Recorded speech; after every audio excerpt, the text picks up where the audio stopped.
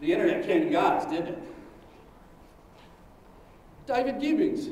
I wasn't putting the fact, what would David Gibbons do? So glad to see you. I was trying to figure out who that was. Here's the internet. Everything that was vertical became horizontal. Everything that was centralized became distributed. Everything that was authoritarian became completely anarchic. Not just democratic, but anarchic. And the geeks inherited the earth.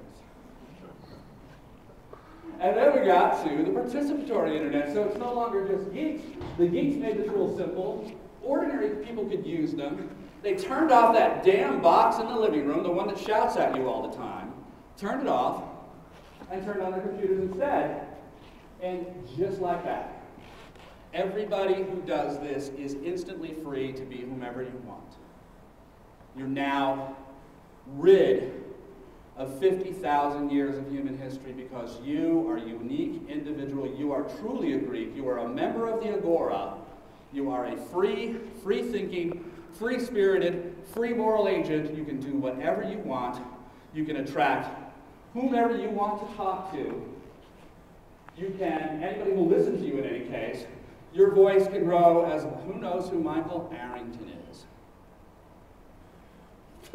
David Gibbons knows, and Kaufman knows.